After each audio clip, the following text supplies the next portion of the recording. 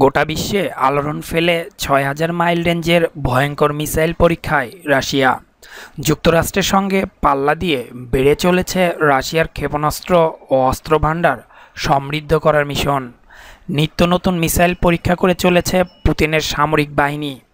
এ যেন একক পরাশক্তি হওয়ার প্রতিযোগিতা। কিছুদিন আগেই নতুন প্রজন্মের আন্তঃমহাদেশীয় ব্যালিস্টিক ক্ষেপণাস্ত্র RS-28 সারমাত পরীক্ষার ঘোষণা দেয়। এবার ৬,০০০ মাইল রেঞ্জের ভয়ঙ্কর মিসাইল পরীক্ষার ঘোষণা দিল দেশটি। জানা গেছে এটি লিটল বয় বোমার চেয়ে ২,০০০ গুণ শক্তিশালী।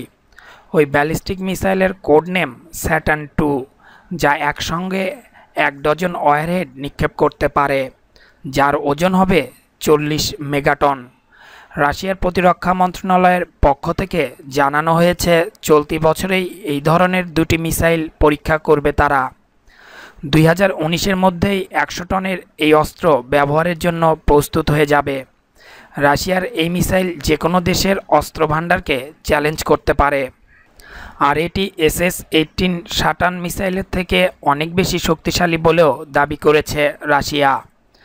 গত মে মাসে রাশিয়ার ভিক্টোরি ডে প্যারেডে এই অস্ত্র প্রদর্শিত হয়, তবে প্রযুক্তিগত কিছু সমস্যার জন্য এখনও পর্যন্ত ব্যবহারের যোগ্য হয়নি।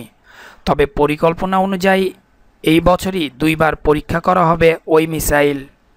বিশেষজ্ঞদের দাবি, যে কোনো দেশের জনজীবন ধ্বংস করার জন্য যথেষ্ট রাশিয়ার এই মিসাইল। আমেরিকা কিংবা লন্ডন পর্যন্ত উড়ে যেতে পারবে এটি। আনুমানিক রেঞ্জ ৬,০০০ মাইল, ওজনেও হালকা এটি।